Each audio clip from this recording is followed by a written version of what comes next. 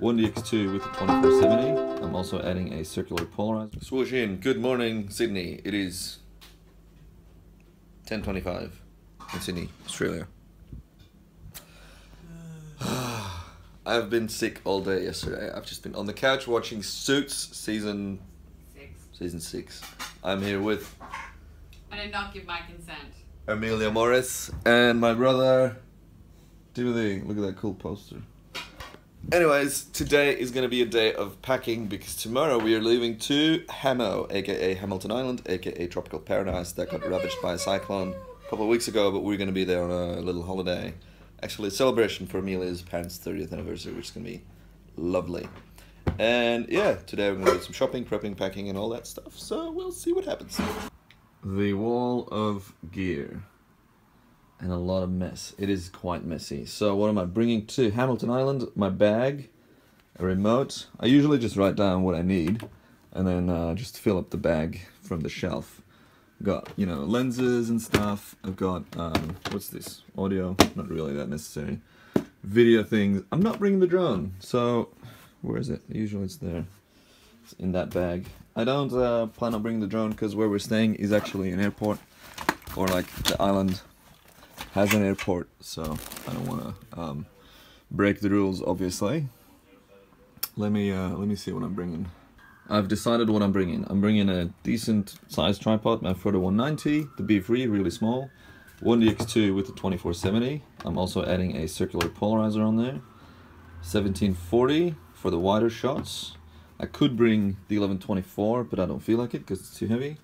Another 5D3, a chilled 10-stop ND filter for some low exposures maybe, second battery for the 1DX, memory cards, 2 remotes, 40mm 2.8 just because I love it so much, and a little microphone. Then also some more batteries for that one, and that's pretty much it. Then with that, I'll be also bringing some hard drives. So I'll be bringing a 1TB SSD, which is currently offloading footage on another hard drive, and I'll bring a backup hard drive, because if you don't have your footage backed up, you don't have your footage, because all hard drives will fail. That is a fact. Seriously, trust me. If you do not have your footage on 2 drives, it might as well be gone.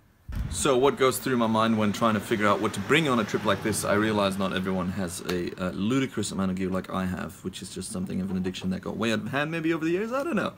Anyways, I could bring all the cameras and shoot all the footage that I, you know, can, but we're going on a holiday, so I don't want to overdo it. I don't want to bring too little that, you know, when there's a banger sunrise or sunset, that I won't be shooting it as efficiently as possible. So over the years, I've figured out what I need. I need a main camera that shoots video, and then I need a second camera just for the time lapses.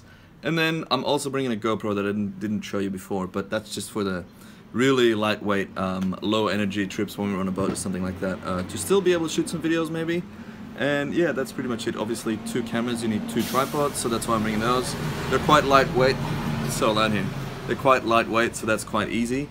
And all of that still fits in the one bag. Now, I think the main issue is going to be with this bag is to get on this Jetstar flight. When, I guess, yeah, Jetstar is like a semi-budget airline, and they're pretty strict on their airline, what do you call it, in-cabin carry-on weight. So yeah, I'm always kind of panicky about that, because sometimes you have to check your carry-on, you have to check it in the normal luggage compartment, and that's where your cameras and lenses get broken. So I don't know, I'll be taking out the 1DX with the 2470 because it's the heaviest piece, and then maybe carry my laptop under my arm and then have them weighed like that or something. I don't know, we'll see that when we're at the airport tomorrow. But yeah, the rest of the day is going to be going, I think, to Bondi Beach, and also buying that hard drive to offload footage on.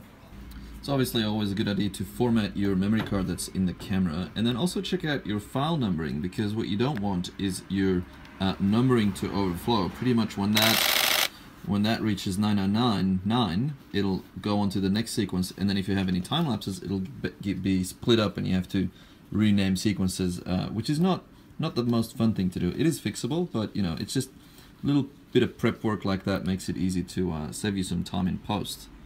Another thing I do is prep my hard drives, or the hard drive that I'll be using. I create the project files in the folders where I'll be dumping off all the footage beforehand, before I leave for the trip. So when I'm done shooting for the day and I'm tired or confused, or my brain's melted from all the stuff that I've been doing, all I have to do is just ditch the cards or dump them on the hard drive. I'm currently building a little time-lapse cheat sheet with do's and don'ts before shooting or traveling, which will be up for the lovely patrons that have been supporting me on Patreon. Love you guys.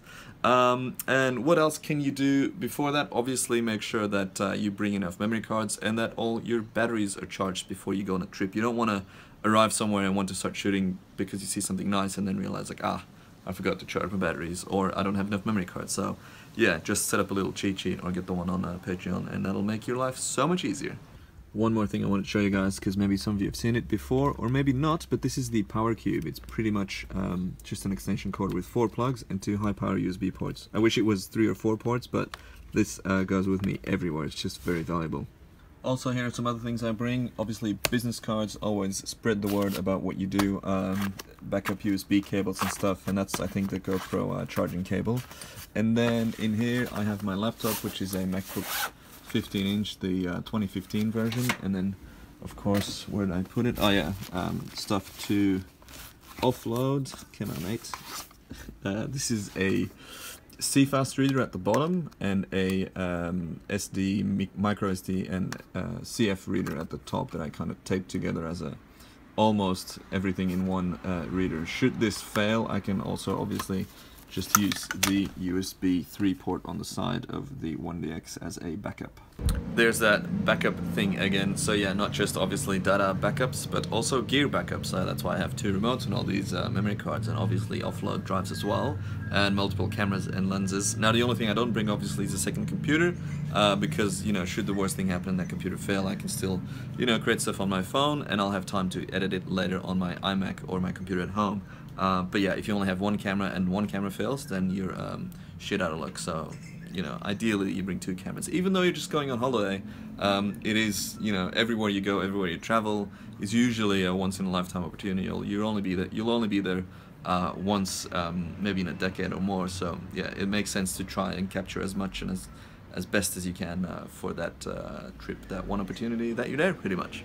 All the gear is sorted and clothes sorted. Too many. Are we there yet? That's all my stuff, just like this little bit, and that's all Amelia's. Alrighty fam, I think this is going to be it for the video today. I don't have much time left. I still have to go buy the hard drive, but then by the time I get back I won't have time to edit this, and I want this to go live on Monday morning, or Sunday afternoon, or Sunday morning if you're from America. Haha, time zones. Yeah, if you have any questions, comments, or suggestions, please drop them in the comments below. Obviously, give this video a thumbs up if you liked it. If you hated it, you can give it a thumbs down, because that still boosts my engagement, and thanks for that. If you haven't subscribed yet, please subscribe. Turn on post notifications. I've made a video about that. If you want to know what post notifications are, that's somewhere in the past video list. Also, check out the Patreon for some cool extras if you feel like supporting me for this channel and the knowledge that I've been sharing. Bye! See you later! Yeah, it's gonna be the end of the video. I don't know what I'm gonna do for the post-credit scene, but I'll see you there. Bye!